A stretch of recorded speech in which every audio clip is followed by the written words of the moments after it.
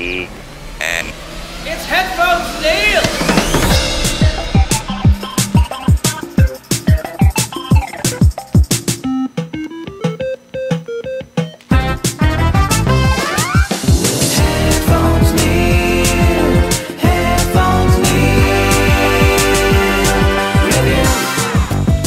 What's up, guys? Welcome back to HeadphonesNeil Reviews. I'm your host, as always, HeadphonesNeil, bringing you a pretty much similar episode to last week as far as reviews go.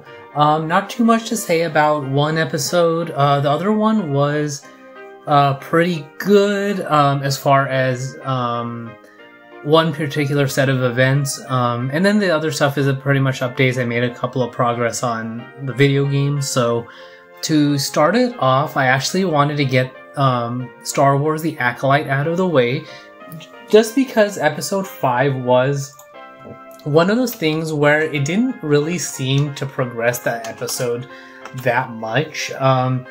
Watching it, you have essentially a scene with the dark side guy who seems like a knockoff of Kylo Ren, and then the light side twin, Osha, talking about why she's there, learning that the Jedi way is not the only way, not necessarily saying the Sith way is right, but the Jedi, kind of a variation of the Palpatine power speech where the Jedi are afraid of losing their power, and so they try to protect their only way. So as far as that goes, it was okay, but they didn't really progress the story very much. And then also that Jedi Master guy, I guess, figured out that the dark side twin was with him, so he's trying to figure out what's going on instead of going back to Coruscant, and then the Jedi on Coruscant are trying to find out what actually happened to that team. So, I mean, stuff happened, but it didn't really go very far. It seemed like they were prolonging and delaying a lot of stuff in the episode, so not too much to say for this week or review or acknowledge or anything like that. The better show for the week, though, was House of the Dragon, Season 2, Episode 3, The Burning Mill. So, in this episode, we actually get, now I was confused, but Damon going to Harrenhal and retaking it, having a meal with the people who are living there, and the whole, probably my favorite quote of the thing with, it's a big chair with made of swords, so I thought that was particularly funny. So when you watch it, I don't know, funny, but it was funny, but it was one of those things where it was very impactful just because of the way he delivered it. And then I like the ending too, as far as what the conversation that Rhaenyra and Alicent were having. And I like that they actually came to terms as far as both of them hearing the words of the prince that was promised and learning that both of them thought of different Aegons.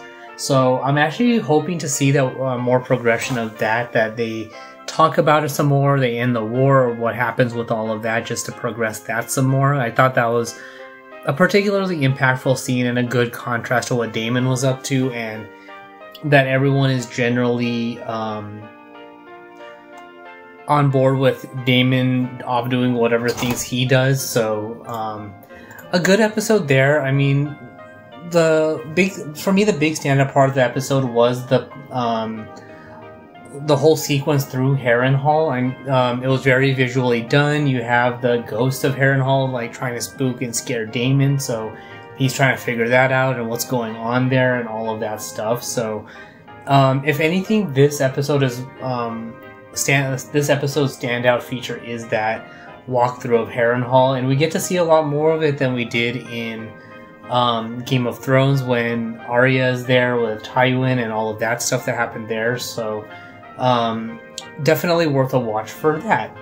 And that's really all there is for that. Otherwise, I did have a chance to continue playing Roller Coaster Tycoon. So in this for this gameplay, I played a level called Mel's World, another one of those levels where you have to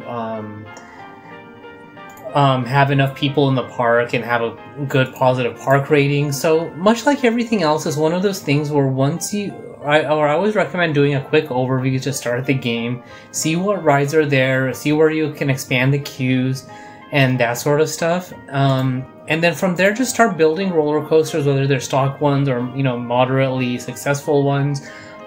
Seeing how high of a price you can raise all the roller coasters to. So, you know, push it up to, you know, $5 and then $7 and then $10. And as soon as you start seeing fewer and fewer people riding the ride, then start reducing the price to the point where you see people going on the ride again. So that way you can maximize the profits on the ride as well, so you're able to make more money. And this is contrary to what I was doing before, where I would price things kind of low so people would always be in line. But you do need to make sure you make money to continue to build rides. So when you do things like that, Mel's World is actually a good example of that, where you can raise the prices and see what make a lot of money, and essentially recoup the money of rides pretty quickly over a few months. And then just use things like fast forward, use a time fast forward so you can make a lot of your money back.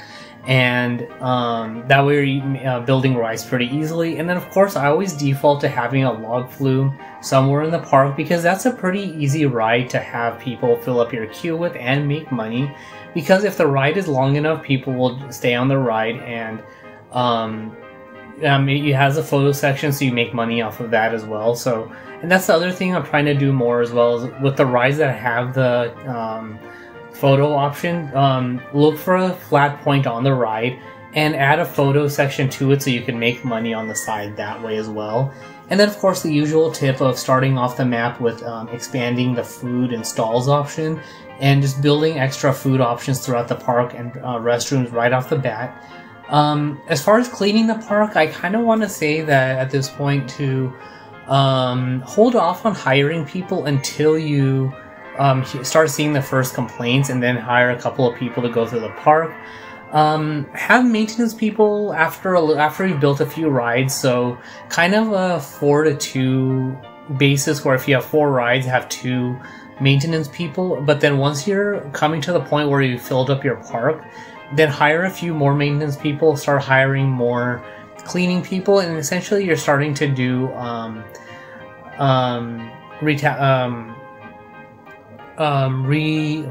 now I'm drawing a blank. It was a good word too, but you're just kind of having good customer retention, so keeping people in the park, keeping people in the lines, keeping your park rating up, and things like that. So, you know, as you're, usually 2/3 of the way, or at least half of the way through the park time counter, that's when you want to start ramping up the number of cleaning people and maintenance people. And a couple of the parks I've seen that security's an thing too. So halfway through the map, start hiring security people. You usually don't need too many, so starting off with 1 is usually enough. And then once people start complaining about vandalism, hire a couple more.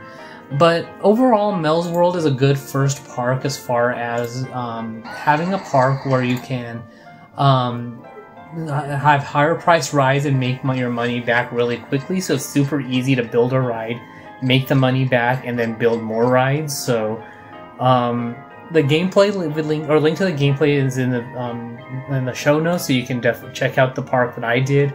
Of course, there's many ways to get to it, but and my park design is probably not the best. But like I said, having long queues is the biggest upside to the number of guests you want in the park, along with good pricing and things like that. So just make sure you have that just working together, so you keep people in the park as long as possible. And then to round out this particular episode, I did get a chance to play a lot more of Knights of the Old Republic. So after the first part of Andron, you do go back to Duxon because of the political uprising, so you have a chance to go to the next planet. So for my playthrough, it's the final planet of Korriban. So a couple of things have happened since my last gameplay, where I've notably been able to finish initiating the HK Factory side quest. So the thing that I forgot about is that when you're on Andron, or depending on how early or late you activate the quest with HK47, you do have to make sure you meet up with 3 groups of HK or 3 units of HK droids in order to activate the HK factory mission later in the game. So on Onderon, you actually meet 2 groups of HK droids.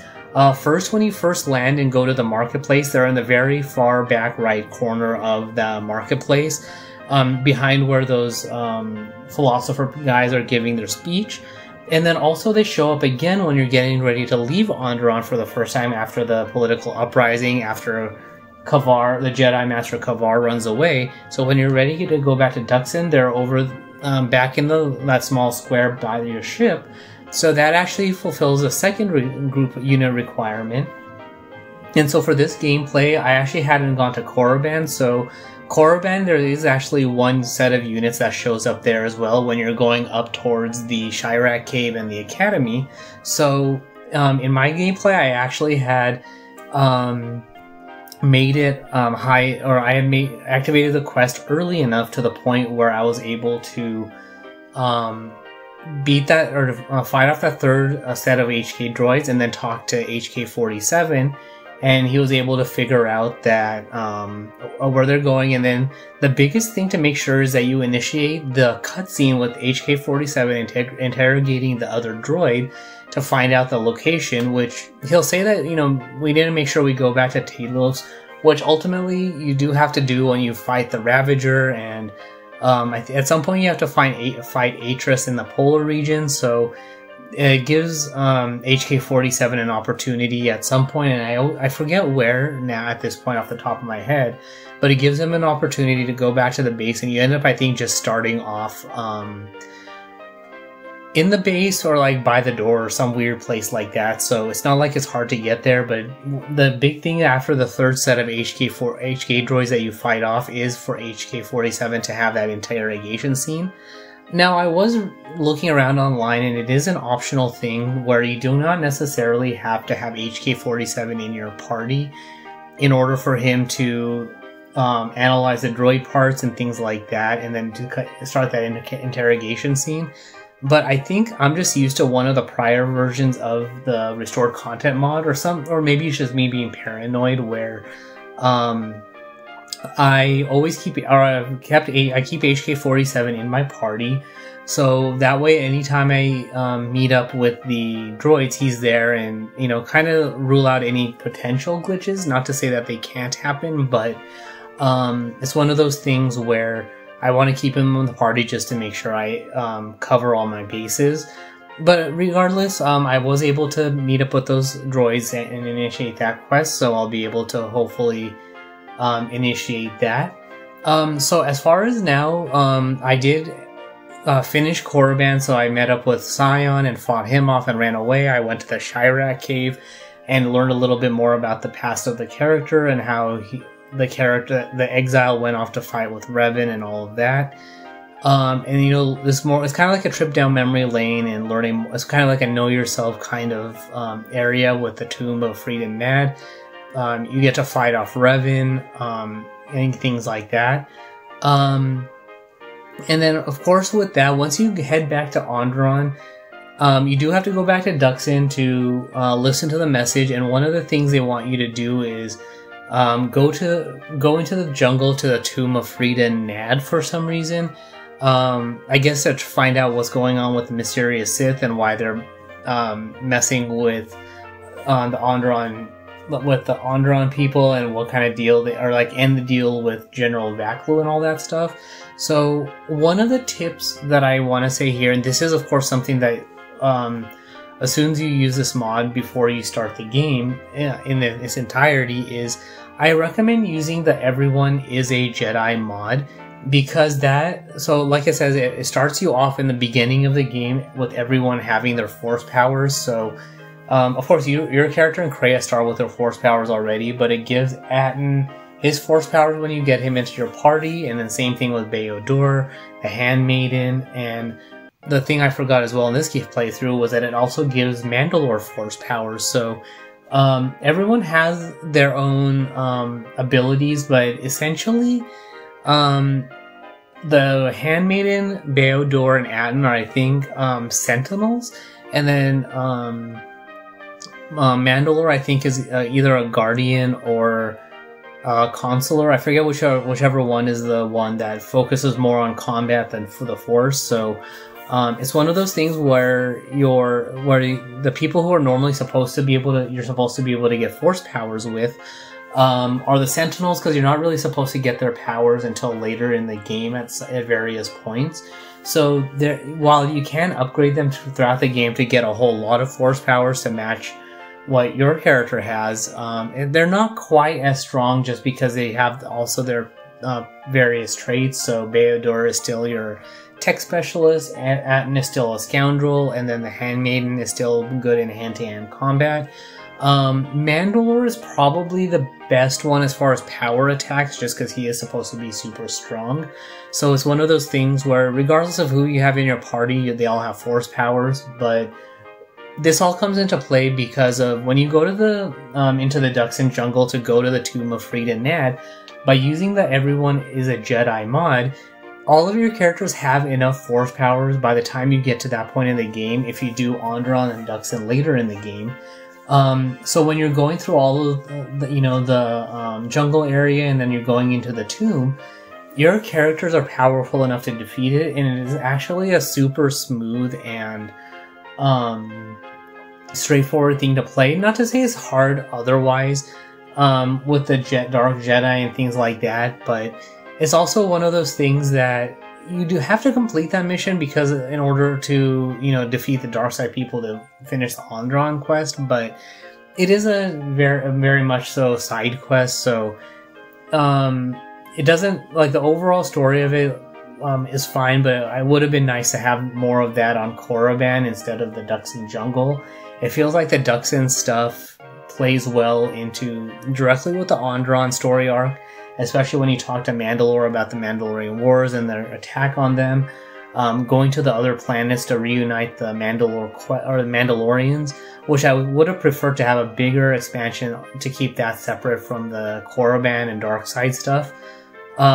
Just because with the Dark Jedi, having them on Korriban, fighting them and having that there makes more sense. And then, they did integrate it okay as far as explaining that as part of the history of Onderon and all of that, but it would have better explained or better fit with stuff in Korriban, why they're there, why this academy is still active and all of that, or what's going on with that, or even give a reason to go back into the starport and find out that they're there or something like that. With the reuniting the Mandalorians, I actually like that, especially since I figured that out a few years ago, that if you talk to them while Mandalore is in your party, you can have them go back to Duxon to join their clan with his, to start reuniting his people. So it actually works out nicely along that front, to the point where it would have played well into like a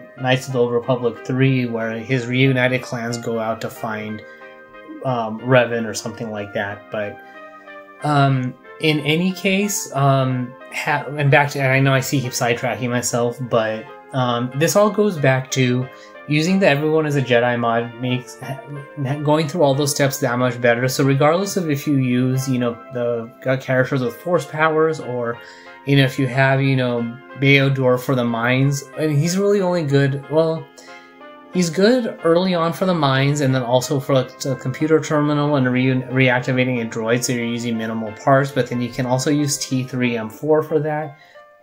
And then as far as the attacks go, having, anyone else in your party who's a Jedi works, so, Atten, Handmaiden, or Mandalore work. But I keep Mandalore to take back to Onderon, so in this playthrough I use Beodor, Atten, and the Handmaiden, but if you want, maybe a ranged character or more variety in your crew, then you can take, for example, HK47, T3M4, and anyone else. So Beodor kind of becomes redundant if you have T3M4, so if you take Atten or the Handmaiden, then you have a Jedi with Force powers for close combat, HK47, and T3M4 for ranged combat, and then T3M4 for the computer systems and the droids and all that technology stuff. So, and this is all kind of overthinking it as well. There's not that much going on. You have the 2 terminals in the tomb on the left and right to deal with, but that's more logic puzzles than anything else. And then the droid and things like that. So even if you don't have the repair ability for the droid, or the computer abilities to have the droid and the sentients fight each other at the entrance to the tomb, it's not really a necessity to do any of that, but it does make all of that stuff a little bit easier and give you access to the experience points. So that's kind of why for that part, having, you know, a tech specialist like Beodor or T3M4 definitely helps out. So that's all there is for this particular episode. So that was probably a little bit longer. This was probably a little bit longer than I was expecting to review. But with Knights of the Old Republic, I am now on my way to heading towards the end game of the game. So coming up will be the gameplay for Onderon. So the defeating Kavar and giving Vakalu the throne, so that'll be another gameplay. And then I think after that, I think it's the Ravager after that with Darth Nihilus.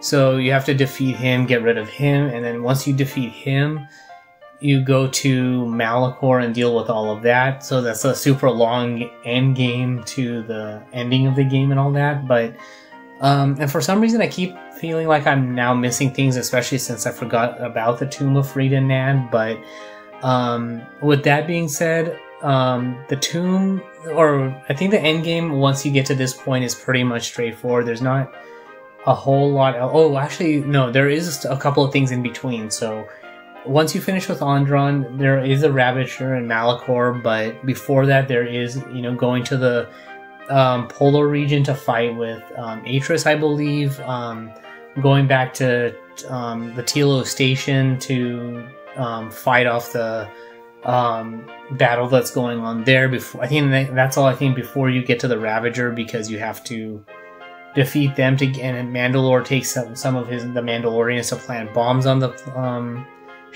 Ravager. So there's a couple of cross-connecting things, and then of course in the middle of all that, HK-47 goes to the HK factory. So there are a few things going on, but there's not, as far as overarching story goes, there's not much else. I think at some point you do go back to Dantooine as well to get your final Force power. I think I already have Force Crush, but I think that Force Choke or something gets expanded into its final form for dark side users.